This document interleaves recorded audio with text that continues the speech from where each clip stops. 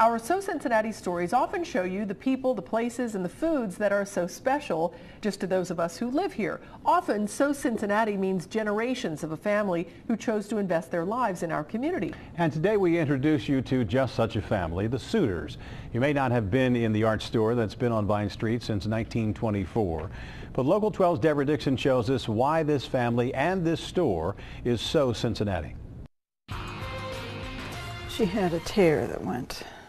Artists see the world in a different way, a mass of shapes, colors, forms. Suder's art store has the tools for their vision, from the paint, clay, and chalk to the brushes and carving knives. This is John Sr. This is the man who started it. Started it in 1924. Sharon Suder is married to the founder's grandson. Suder's was first a frame shop and gallery. Art supplies were added to accommodate local artists. It's always been in the 1300 block of Vine Street. It was a vibrant neighborhood then. It was a blue-collar neighborhood mostly, but it was fully occupied and had businesses all up and down the streets.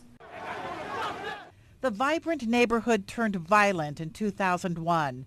Vine Street was at the heart of the riots, sparked by the fatal police shooting of a 19-year-old in Over the Rhine.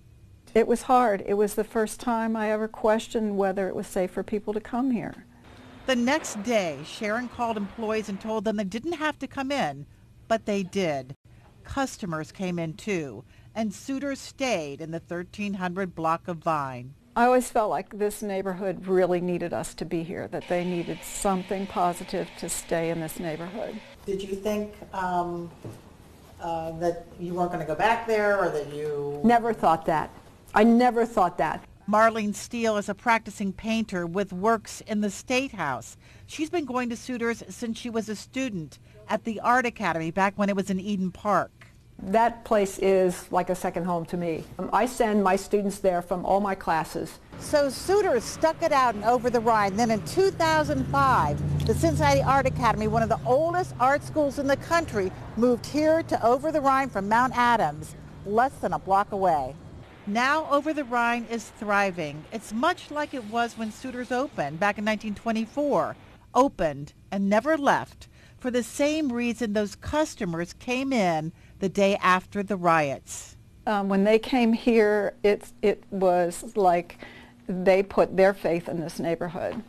And that is So Cincinnati. Deborah Dixon, Local 12 News. Good story. Our congratulations to Marlene Steele, who has just been selected to be Ohio's Arts Ambassador. Wow.